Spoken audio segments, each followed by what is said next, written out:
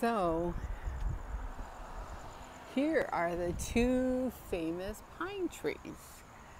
And over there, you can't see, but there's the building behind headquarters. And I actually sit directly down that direction westward. So between these two trees, I get frequencies further down that way. So I just wanted to share it. And you can see the frequencies in the air.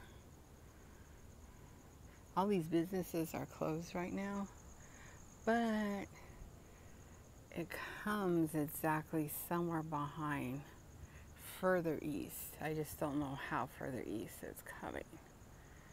So I just thought that was interesting. So right across the street from 422, I think this is Lemon. So somewhere over there on the other side there is where I get frequencies. I just don't know where.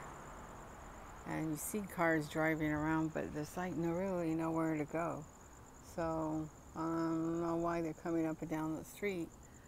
But yeah, so it comes somewhere from over there.